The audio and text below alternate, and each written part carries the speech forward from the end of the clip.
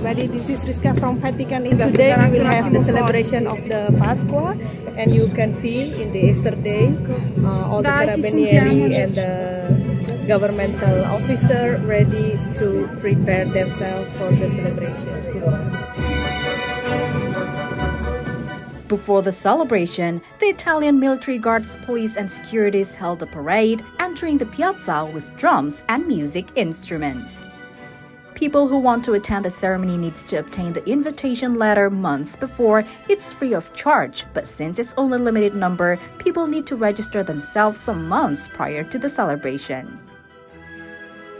The celebration this year also special because Pope Francis managed to appear in front of the public since he is also facing some health issues. The ceremony was starting since 10 in the morning and the praying was held in several languages.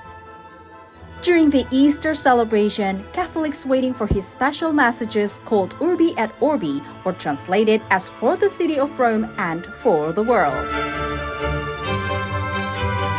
My thoughts go especially to the victims of the many conflicts throughout the world, beginning with those in Israel and Palestine and in Ukraine.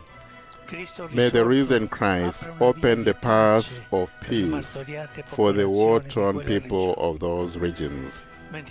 In calling for respect for the principles of international law, I express my hope for a general exchange of all prisoners between Russia and Ukraine, all for the sake of all. I appeal once again that access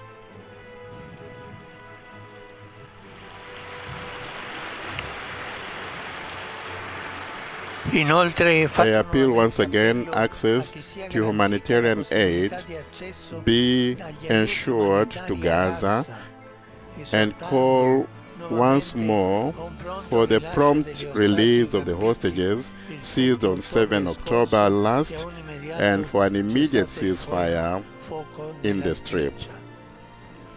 Let us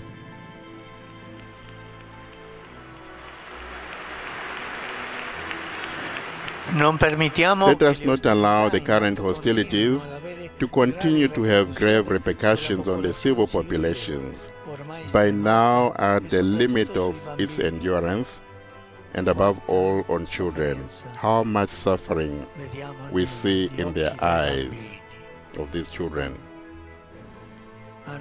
With those, they have forgotten how to smile. Those children in that area of war have forgotten how to smile.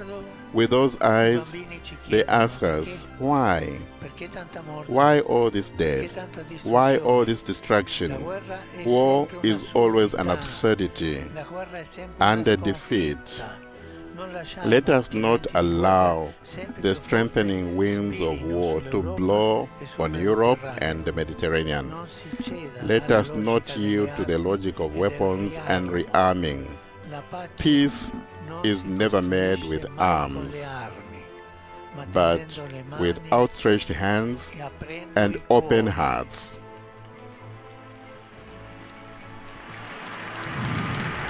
Brothers and sisters, let us not forget Syria, which for 14 years has suffered from the effects of a long and devastating war. So many deaths and disappearances, so much poverty and destruction call for a response on the part of everyone and of the international community. La mia prima volta, sì, un'emozione unica. A vederla in televisione sembra una cosa, ma dal vivo è emozionante. Everybody, this is Rizka from Vatican for the Easter celebration, and today the Mass also done in several languages to also address and giving service to all the world. Rizka Wulandari reporting from Vatican from Today.